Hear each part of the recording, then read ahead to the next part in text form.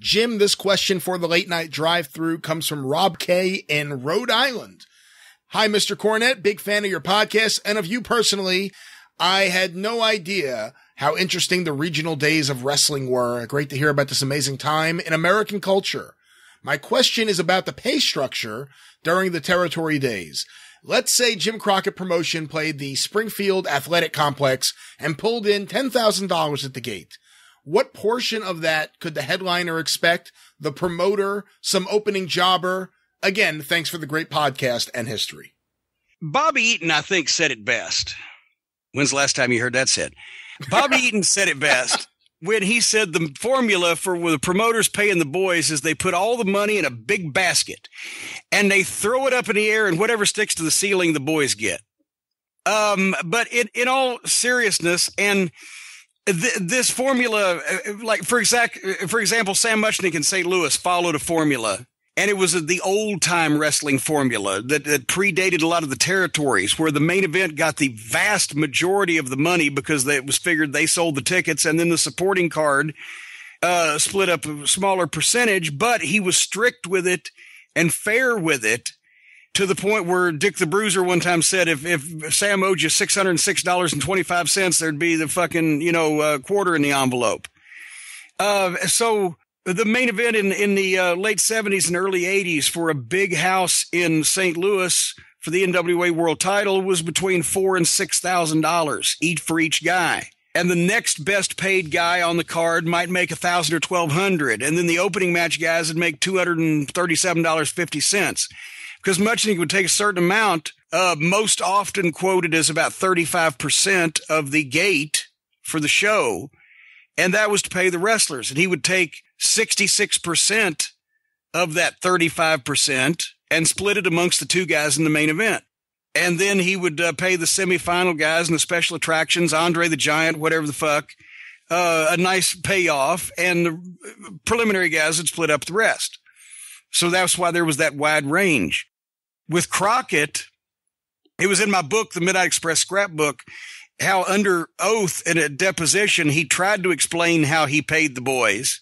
None of our math that we've been able to do has borne this up, but supposedly he would take 33% of the gate, and he would divide that 33% of the gate up amongst the talent, figuring guys in main events, and usually there was more than one main event, double or triple main events in the Carolina territory, would get a large percentage of that, and the underneath guys would get succeedingly less with a bare minimum of $50.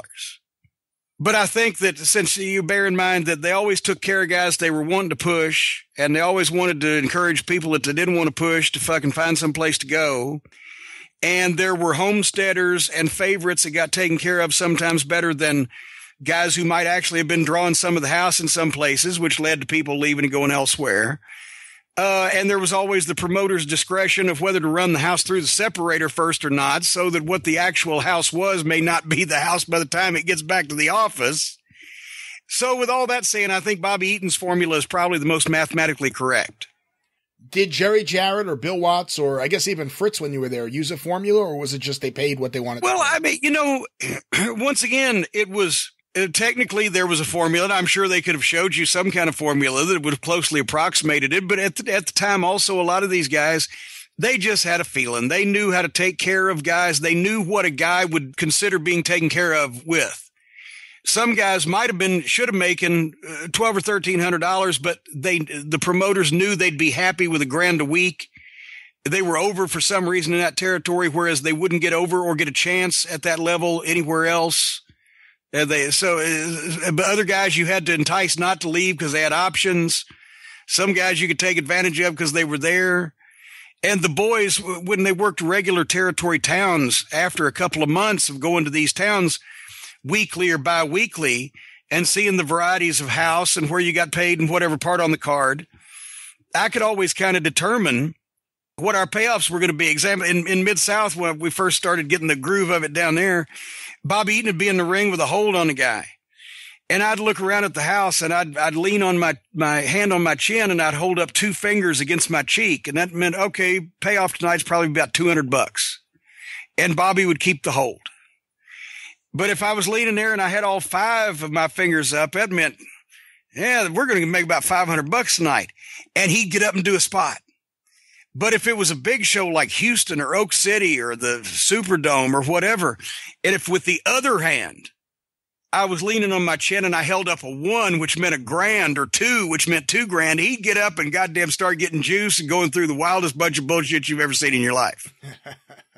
You had your stages there, but you could figure what the fucking payoff was going to be based on what kind of payoffs you'd got in that town before.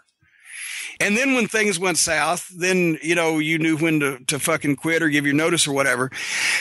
And also, when we were in Mid-South, the Oklahoma City payoff, even though the house was always bigger, would also be a lot more generous than the Tulsa payoff, because I think the rumor was he was taking some of the office expenses out of Tulsa. So there's a little bit less money left for the boys in that town.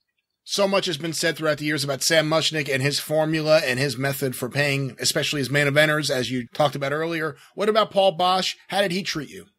Well, at the time, Paul had given over the rights of payoffs when I was there to Bill Watts, because Houston wrestling at that time was a part of Mid-South Wrestling. Watts had bought 30% and he'd incorporated. Paul was ready he was close enough to being ready to retire that one of the reasons he sold a piece to Bill Watts, but stayed in the business, was that way he didn't have to work with talent, and he didn't have to deal with talent's crises, and he didn't have to worry about booking.